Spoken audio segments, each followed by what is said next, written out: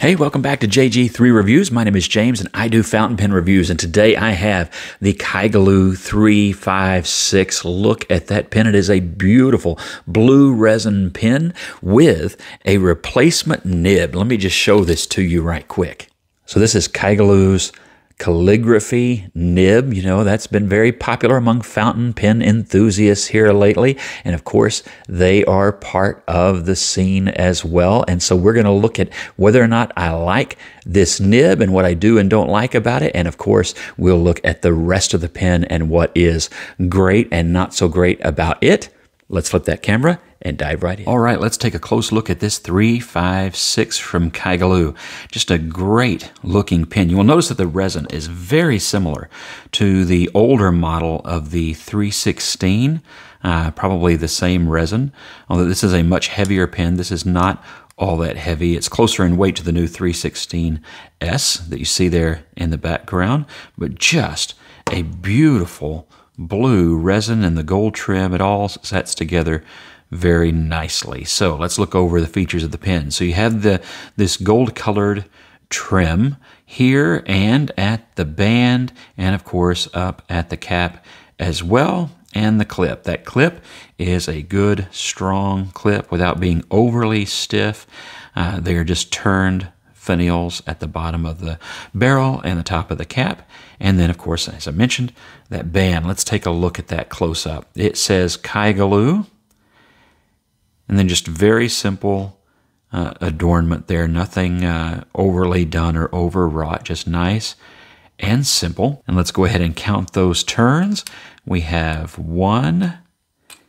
just like 1 1/4 turns. Some of you are really going to like that. It does make a difference when you're using the pen quite a bit. So you take that off and you get to something that I always like, and that is when the grip section is the same resin as the body. So I just think that looks nice. I don't mind the black on the 316, but I do always give bonus points, so to speak, when that grip section is the same. Now, normally you would have the kangaroo logo here on the nib that is typical of Kaigelu, such as you see on this 316. This would be the same nib that comes standard on the 356.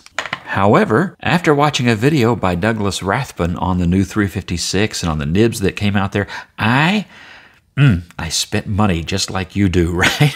So I thought, I got to try this out. I'm curious. You have a couple of different choices. I'll put a picture up here of what kind of design is on the nib. I chose this flaming sword blade sort of a design. I like that, and I especially like it in the two-tone, and I think that looks nice with this pen. You can get both of these on Etsy. I'll put a link in the description. That's where I got mine. And when you remove the barrel, you'll notice the gold tone metal feed and converter collar here for the grip section. And then, of course, you'll notice that it does come with a Kaigelu branded converter. I find these to be reliable enough. It will also take cartridges. I'll put that size up there for you. But very, very simple, classic fountain pen design. Not breaking any new ground there, but certainly well made and a beautiful blue resin. Everything about the way the pen is put together, I think, is quite good for the money that you're paying for this pen. I've been very well pleased with Kaigelu's pens so far. But let's see how that special nib is going to write. Okay, so the pen does post securely and well, no issues there whatsoever. This is the Kaigelu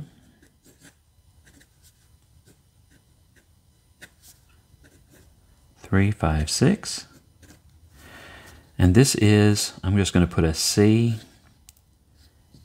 for the calligraphy nib. Now this is mainly used for Chinese characters, so when you're writing with it in English, it maybe doesn't draw out quite as much character as it would if you're using it for Asian lettering. That's kind of what it's made for, but I think it brings out some interesting line variation anyway. The ink I have in this pen today is a PenBBS ink. I will put a review up of this ink soon. And when I do, I'll add a link in this review so that you can find it, and I'll put it in the description. And this is number 223, which is called the Chongqing City ink.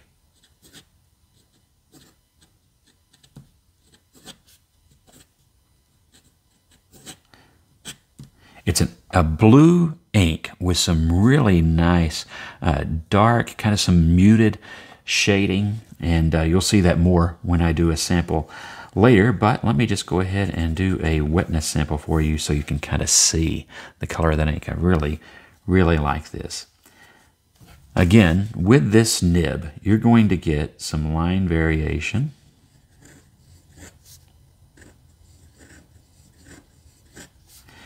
Because it's thinner as you come on the downstroke and then wider on the horizontal. And so that gives you that natural line variation. This one, you may hear it a little bit. Let me try that again and be quiet. On the downstrokes, very smooth. On the side strokes, so the horizontal, you'll notice that you hear it more. That's more audible. There is some feedback. I would say pencil-like feedback, a somewhat sharp pencil feeling. Not bad, not scratchy, but not buttery smooth on the side to side.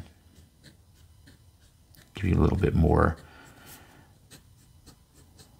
as far as angles to help you kind of see what's going on there. And then let's just do some writing, which I'm going to stick to English.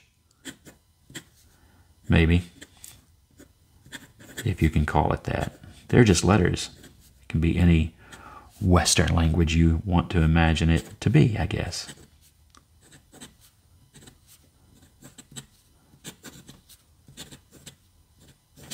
So, I like it, and this is just, my normal everyday handwriting. I'm not trying to do anything there.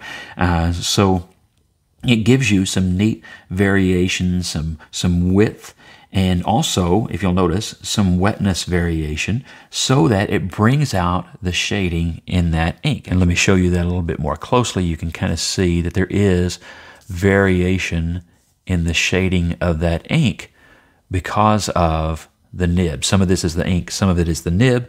And that's why people like to use, in Western writing, some of these kind of Asian-specific nibs. It just gives you more options, and that's kind of the fun of fountain pen nibs. All right, so there is the Kaigelu 356. Here it is compared to its stablemate, the 316S. Something similar to that, the Jinhao 100, which is kind of that Durograph styled pen in Galaxy Blue. Let's see, here is a recent pen to the fountain pen world that has really taken off and has been a big hit, the 10Z. That is just such a good looking pen. And then something more similar, the PenBBS 308, also in Galaxy Blue, similar in style, although certainly not identical by any means. Also similar, there is the Platinum 3776 as well, a little bit smaller pen, harder to balance on there, you notice that.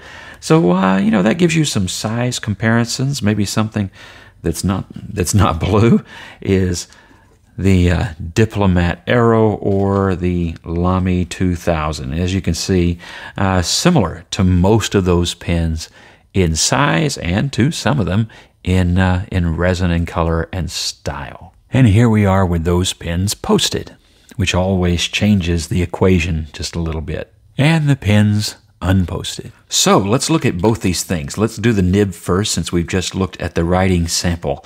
Do I like this calligraphy nib? Yes. If you are into swapping out nibs and you've got a pen that would take a number 6, this fits any of those pens, should fit any of those pens, I should say, that are going to take a number 6 nib. So if you've got another Kaigelu, or if you've got a Jinhao that takes a number 6, a lot of you have Jinhao X750s and 450s and all that good stuff, this nib will work in those pens. In fact, I don't have it here with me. It's a shame. I put the other one that came in this pair in an X750, and I love it in that pen. If you've got an X750, it does work It does work with that feed, the standard feed, and writes wonderfully. Perhaps I'll do a quick, maybe a YouTube short on that just to show you how that works in that pen as well. So the nib, really do like it. The pen, is there anything to say? It's well made, it's a great price, and it is a stunning blue resin. And for me, those are all the boxes I need to click send me one of those. And so just a great pen. They do have other colors, but the blue is the one that appealed to me, and I hope that they will come out with other variations, as they often do. Maybe if we get lucky, they'll even come out with that sky blue resin that just is fantastic as well. Okay, God bless you. I'll see you in the next review. Thank you for hitting like, subscribe, and sharing these videos with a friend that you think might like one of these pens.